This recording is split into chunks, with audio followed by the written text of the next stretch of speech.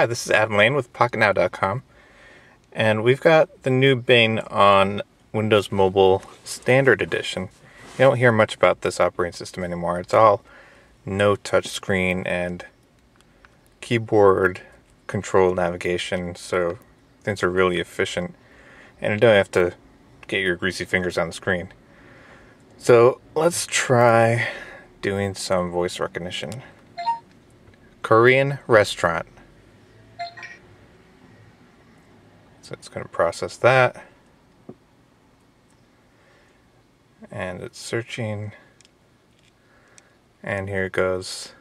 We got a couple. I click on that one. You get some details, and then we can go to directions to here. And then we have a big navigate button.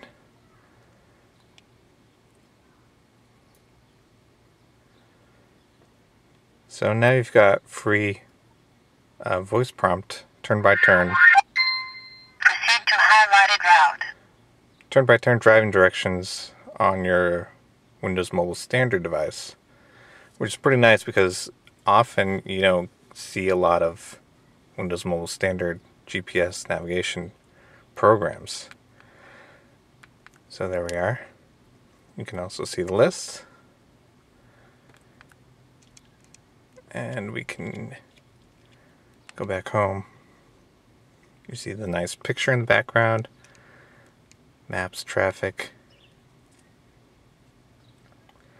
all the big things from being mobile on your touchscreen device, except, it's got a finger-friendly, well, non-touchscreen friendly keyboard navigation.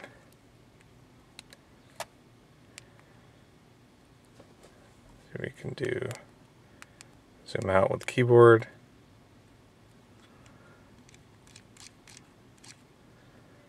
Really nice. We can shut off aerial mode.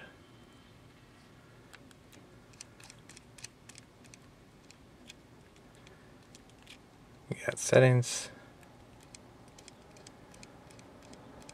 Pretty much the same. So, really great small screen GPS navigation with voice recognition for searching and live traffic avoidance, the works, all in a tiny Windows Mobile Standard device. That's it for now.